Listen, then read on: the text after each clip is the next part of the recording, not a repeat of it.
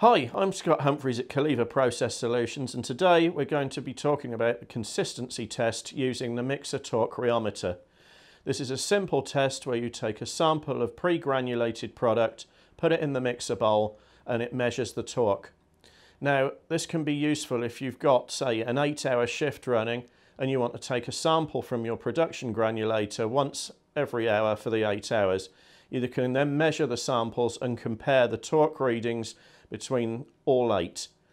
Otherwise, you may have 2 or 3 production lines running the same product, and you can take samples from each one of those and compare the torque readings so you know that your granulation is consistent across the lines.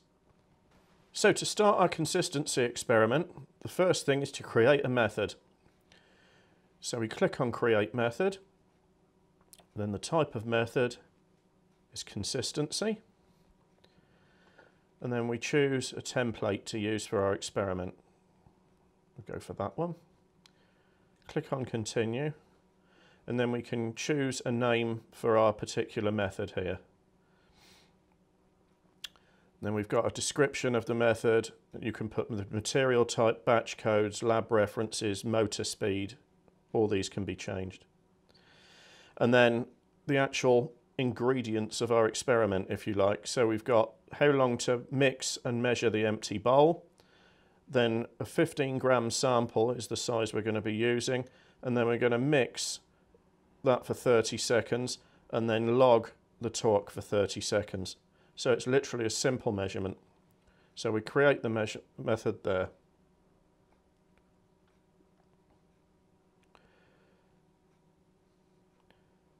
So to use this method, we go to View Method, select the method type, which is Consistency, then Consist1 is the one we've just created, click Continue to load it, and you can see the data we've just put in is populated in the windows.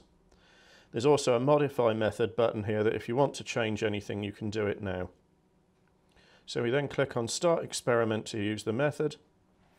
So we give the experiment a name. And you can see the material, batch code and lab reference have been brought across from the method. And then there's a text window for a description of the experiment if you want to use that. And then we can add the operator's name as well, which makes it easy to trace the results afterwards. So we're ready to go. So we click on Start Experiment.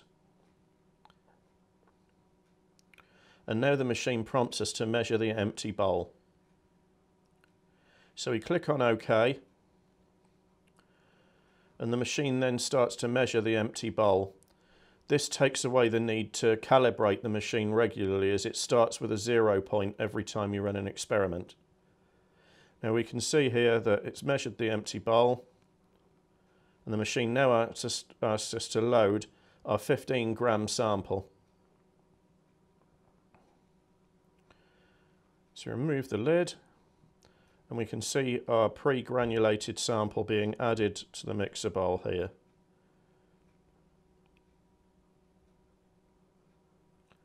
So we replace the lid and the safety cover.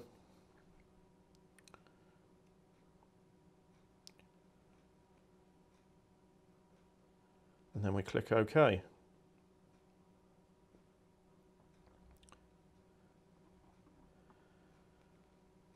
So the machine now mixes the granulated sample and logs the torque. We're all done, so we click Continue, and that saves the data we've just measured.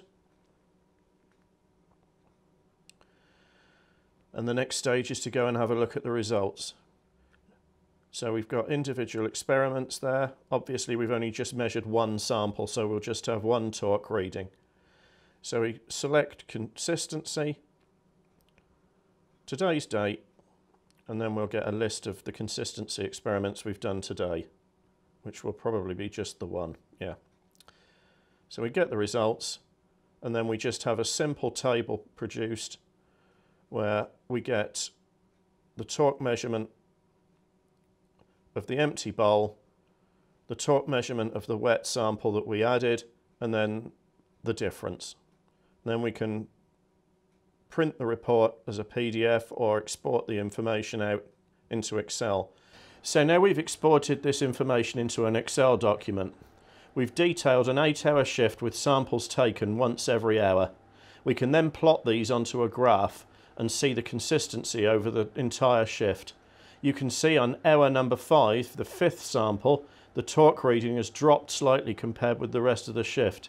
This could indicate that there wasn't enough liquid binder added, or the mixture wasn't actually mixed for long enough in this period, so therefore creating an inconsistency over the course of the shift. We hope you found this video interesting and informative. For more information, please visit caleva.com. If you have any specific questions, please feel free to email us on info@caleva.com. Thank you.